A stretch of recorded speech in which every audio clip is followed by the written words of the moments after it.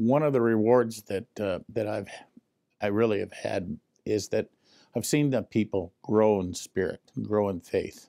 The folks are stepping out of the church now to do mission work, even though they've had some mission work. We've grown to about 15 to 20 different mission works that they do, albeit they're not large, but they do perform them. And now we're stepping out of the church and moving into the community, and we're going to make a large move, I hope, before summer into the community of Decatur. The story of the ministry that I'm most proud about is that, as you know, I'm in college Christian life, and I was walking to the back of the room one day, and some ladies had been back there knitting away, and I finally stopped and said, "What are you guys knitting?" And they said, "Prayer shawls." Now, I know it's a no-brainer, but I asked the silliest question, "What's a prayer shawl?"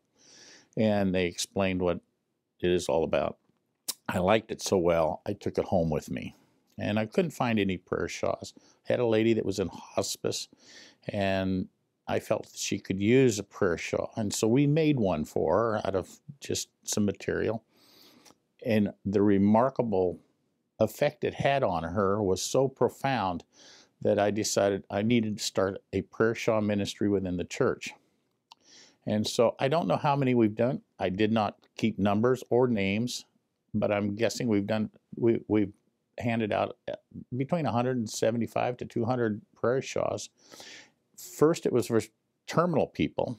Now we're handing them out to people who are ill, just ill. And unscientifically, we think that between 50 and 70% of those are still alive. Indeed, the first one I gave in our church to a terminal person beyond the lady that, the first lady.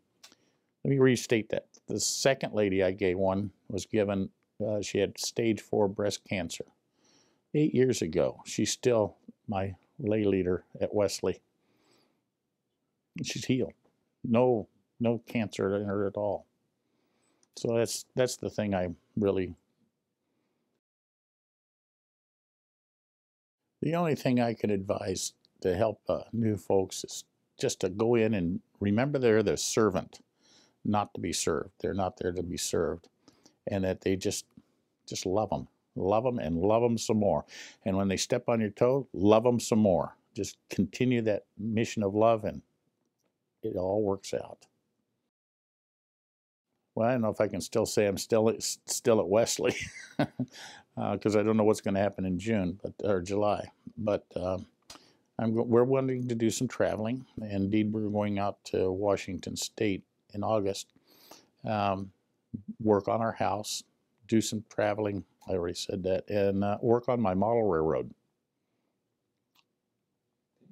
Long neglected model railroad.